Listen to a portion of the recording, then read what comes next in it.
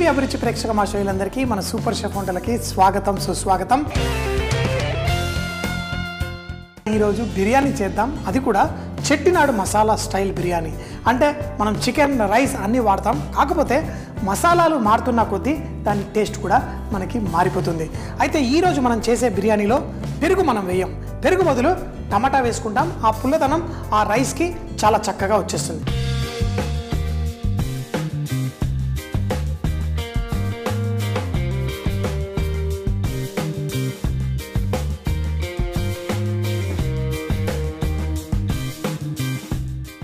ఇందులో వేసే మసాలాలు ఏవైతే ఉన్నాయో అవి దీనికి స్పెషల్. ఆ మసాలాతోటి మంచి ఆ బిర్యానీకి అద్భుతమైన టేస్ట్ ఇస్తుంది.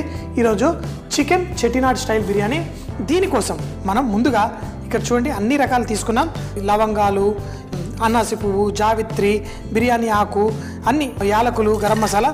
అంతేకాదు ఇందులో కొంచెం జాజికాయ కూడా మనం వేద్దాం. ఇందులో జాజికాయని చిన్న ముక్కగా ఇరక్కొట్టాను. జాజికాయ మంచి టేస్ట్ ఇందులో వస్తుంది. కాబట్టి ఈ సుగంధ ద్రవ్యాలని మంచి సువాసన బయటికి తీసుకురావాలి అంటే దాన్ని స్లోగా మంటలో లైట్గా కుక్ చేసుకోవాలి. అంటే ఇలా వేడి చేసుకోవాలి. వేడి చేసుకుంటే దాంట్లో ఉన్న సువాసన అంతా బ్రహ్మాండంగా బయటకు వస్తుంది. అంతేకాకుండా కొంచెం ఆ తేమ ఏదన్నా ఉన్నా మనకి డ్రై అయిపోతుంది. ఇందులో జీలకర్ర, అలాగే సోంఫ్, మిరియాలే మన చెట్టినాడు వంటల్లో చాలా ఇష్టంగా వాడుతుంటారు. అయితే మిరియాలు వాడుతున్నారు కదా అని ఎండుమిరపకాయలు వాడడం ఏం లేదు, దాంట్లో ఎండుమిరపకాయలు కూడా మరి వేసుకుంటారు. వీటన్నిటిని మంచి ఘాటుగా, హాట్గా, టేస్టీగా మన బిర్యానీలో ఈరోజు వెళ్ళిపోతాయి. ఇందులో అల్లం వెల్లుల్లి, వాళ్ళు అల్లం వెల్లుల్లి కూడా ఎప్పుడు పేస్ట్ వాడరు.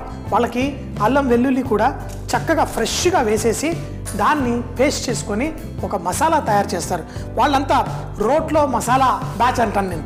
అంటే ఏదున్నా కానీ రోట్లో మసాలా వేసి దంచితేనే టేస్ట్ వస్తుంది అంటారు. ఇందులో మనం మరొక మెయిన్ ఇంగ్రీడియంట్ ఏంటి అంటే కొబ్బరి ముక్కలు. సో వీటిని వేసి ఏదైనా కానీ ఇలా పచ్చిగా తినేయచ్చు అంటే అది స్టవ్లో కొంచెం వెళ్తే కొంచెం నా నోట్లో కూడా పడాల్సిందే. వీటిని చక్కగా ఈ విధంగా వేయించుకున్నాం కదా, దీన్ని ఒక మసాలా ముద్ద తయారు చేద్దాం. అయితే దీంట్లో లాస్ట్గా చిట్టి ఉల్లిపాయలు కూడా వేసేస్తారు. ఈ చిట్టి ఉల్లిపాయలకి మామూలు ఉల్లిపాయల కంటే రుచి కొంచెం వేరుగా ఉంటుంది. రెగ్యులర్గా తినేవాళ్ళైతే ఈ షాలెట్స్ని, ఈ చిట్టి ఉల్లిపాయల్ని ఎంతో ఇష్టంగా తింటారు. అవి వేసే కూరలు కూడా చేసుకుంటారు. వీటిని చక్కగా మనం రోట్లో వేసి పేస్ట్ చేద్దాం. ఈ చేసిన ముద్దని చికెన్కి మసాలా పట్టేలా ఈ బిర్యానీ ఎలా చేస్తారో చూద్దాం. మరి మనం ఎప్పుడైనా బిర్యానీ చేసుకుంటే 1కి 2 ఇంతలు నీళ్లు తీసుకుందాం. దాంట్లో నూనె వేసేసి మన రైస్ పలుకులుగా రావడం కోసం మనం చేసుకుందాం. సో మరీ ఎక్కువ నూనె వేయలేదు, కొంచెమే వేసా. అయితే అన్నిటికంటే ముఖ్యం ఏంటి? అన్నిటికంటే ముఖ్యమైనది ఉప్పు. ఈ నీళ్లు మనకి కొంచెం ఉప్పు నీళ్ళలాగా, సముద్రపు నీళ్ళలా ఉంటాయి. నానబెట్టుకున్న రైస్ని ఇందులో మసాలాలన్నీ మనం దాంతోపాటు చికెన్తో పాటు వేసుకుందాం. అందుకని ఈ రైస్ని ఇందులో వేసేయండి. చూడండి, ఈ విధంగా మనం నానబెట్టుకున్న బాస్మతి రైస్ని 1కి 2 ఇంతల చప్పున నీళ్లు తీసి వేసుకోండి. వేడి నీళ్ళల్లో రైస్ వేసి ఒక్కసారి మాత్రమే ఇలా కలపాలి.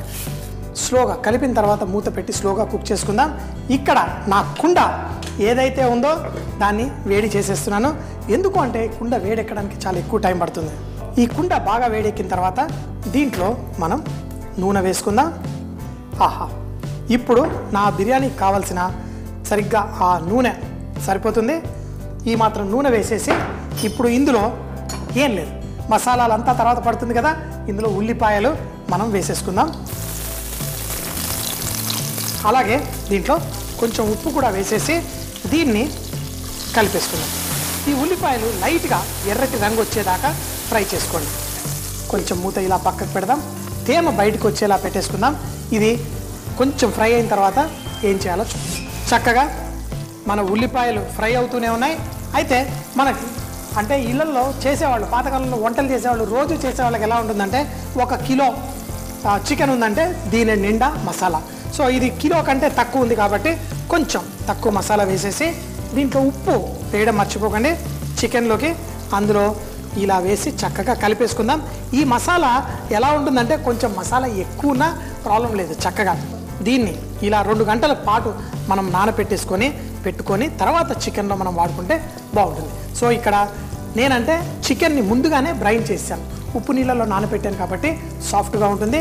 నా ఉల్లిపాయలు కొంచెం ఫ్రై అయిన తర్వాత ఈ చికెన్ మీరైతే ఇళ్ళల్లో ముందే చేసి పెట్టుకోండి, లేకపోతే మీరు కూడా ఆ మసాలా చికెన్ని ముందుగానే బ్రైన్ చేసి పెట్టి వేసుకోండి. ఇందులో మన చికెన్ ముక్కలు చూపించిన విధంగా వేయండి. ఆ మసాలా అంతా దీనికి ఉన్నప్పుడే మనకి ఆ టేస్ట్ వస్తుంది. ఆ మిగిలిన మసాలా కూడా దీనిపైన పెట్టేద్దాం. కింద ఉల్లిపాయలు ఉన్నాయి, దానిపైన చూడండి ఇలా ఎలా చికెన్ని అమర్చేస్తున్నాను. ఇప్పుడు మన చికెన్ రెడీ అవుతుంది, మసాలాతో పాటు కుక్ అవుతుంది. దీనిపైన మనం పుదీనా, కొంచెం పసుపు ఉంది, పసుపుని కూడా ఈ గిన్నెలో వేస్తాను.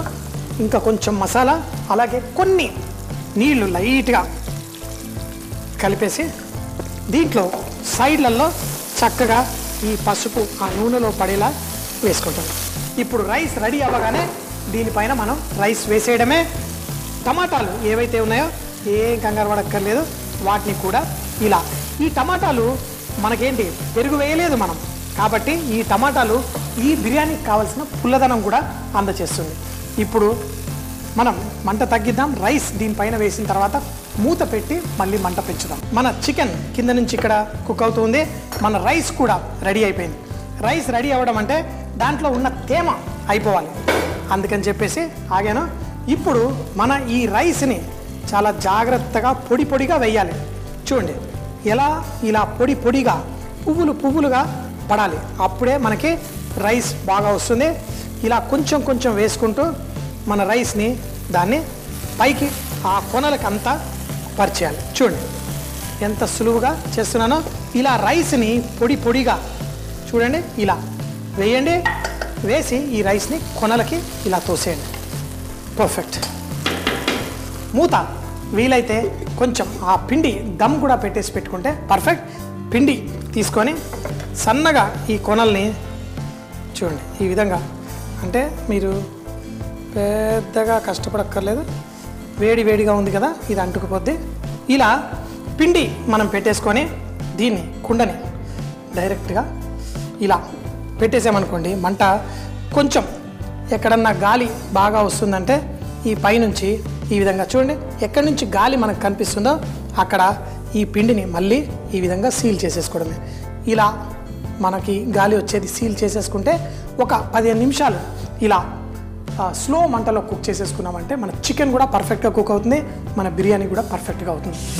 బిర్యానీలకు వచ్చేసరికి ఎన్నో బిర్యానీలు మనందరికీ ఇష్టం, సో జాగ్రత్తగా దీన్ని చేశాను.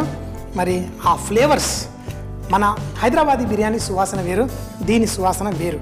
చక్కగా అద్భుతం, అమోఘమైన సువాసన, మంచి కొబ్బరి మసాలా అంతా.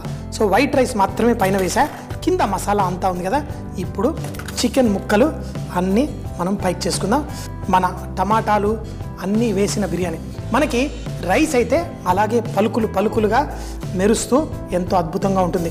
చికెన్ ముక్కలు కూడా చూడండి, ఆ ముక్క లైట్గా ఇక్కడ ఇలా పలుకులు పలుకులుగా మనకి పర్ఫెక్ట్. మనకి చికెన్ ముక్క అలా బయటికి కనబడుతూ ఉండాలి. లోపల వేసిన మన పసుపుకి ఆ మసాలాకి మంచి అద్భుతంగా ఉంది. ఇంకేం కావాలి మనకి? పర్ఫెక్ట్ కదా. చూడండి, ఎప్పుడైనా చేసుకునేటప్పుడు ఫుల్ ప్రేమతో చేసుకోండి, కొంచెం ఓపికతో చేసుకోండి. ఈరోజు బిర్యానీ మరింత ఫ్లేవర్ ఉంటుంది, కుండలో చేసుకున్నాం కాబట్టి. మరి ఇంకేంటి ఆలస్యం, ఎప్పుడు చెప్పినట్టు బిర్యానీ కుకింగ్ చక్కగా అద్భుతమైన చెట్టినాడు స్టైల్ మసాలాతోటి, అందుకే ముక్కలన్నీ మసాలా ఇలా పట్టుకున్నట్టు ఎంత చక్కగా ఉందో చూడండి. ఇంకేంటి ఆలస్యం, తినేద్దామా? బిర్యానీ అనేసరికి ఎక్కడ లేని ఆకలి కూడా పుట్టుకొచ్చేస్తుంది. సో మరి ఈరోజు చక్కగా ఫుల్గా ఎంజాయ్ చేయాలని డిసైడ్ అయిపోయాను. మీరు కూడా బిర్యానీ కుకింగ్ అన్ని ప్రాంతాల వంటలు, అన్ని రుచికరమైన వంటలు చేసుకోండి, మన సొంతం చేసుకోండి. తింటే సూపర్ అంటే సూపర్ అని ఫుల్గా ఎంజాయ్ చేయాలి. సో నాకు తెలుసు, నా చెట్టినాడు మసాలాతోటి ఎన్నోసార్లు నేను తిన్నాను. ఈ మసాలా ఉంటే చాలు, కేవలం ఈ అన్నంలో కూడా బోల్డ్ అంత టేస్ట్. ఆ టమాటా అన్నీ ఉండడం వల్ల చికెన్ చాలా వేడిగా ఉంది. చికెన్ ముక్కలు కూడా సాఫ్ట్గా ఇలా కుండకు అంటుకున్న ముక్కలు భలే వేడి వేడిగా. ఇలా బిర్యానీ తింటే అంట కుండ ఓపెన్ చేసిన వెంటనే 5-6 నిమిషాల్లో మనం తినేస్తే దాని రుచి 100%. టైం పెరుగుతున్న కొద్దీ రుచి తగ్గుతుంది.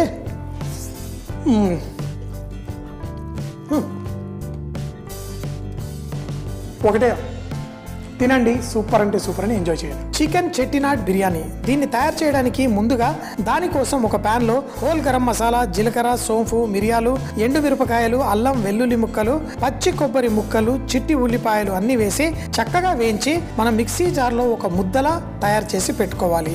మరొక ప్యాన్ లో 1 కప్పుకి 2 కప్పుల నీళ్లు తీసుకొని దాంట్లో కొంచెం నూనె వేసి మన బిర్యానీకి వండుకున్నట్టుగా రైస్ కుక్ చేసుకోవాలి. ఇప్పుడు స్టవ్ పై కుండ పెట్టి దాంట్లో నూనె వేసి సన్నగా తరిగిన ఉల్లిపాయలు, ఉప్పు వేసి చక్కగా వేగనివ్వాలి. తర్వాత చికెన్ ముక్కలు కూడా వేసి కొంచెం కుక్ అయిన తర్వాత దాంతో పాటు పుదీనా, టమాటా ముక్కలు వేసి కుక్ అయిన తర్వాత పక్కన ఉడుకుతున్న వేడి వేడి రైస్ బిర్యానీ వల్లే దానిపైన వేసి పెట్టుకోవాలి.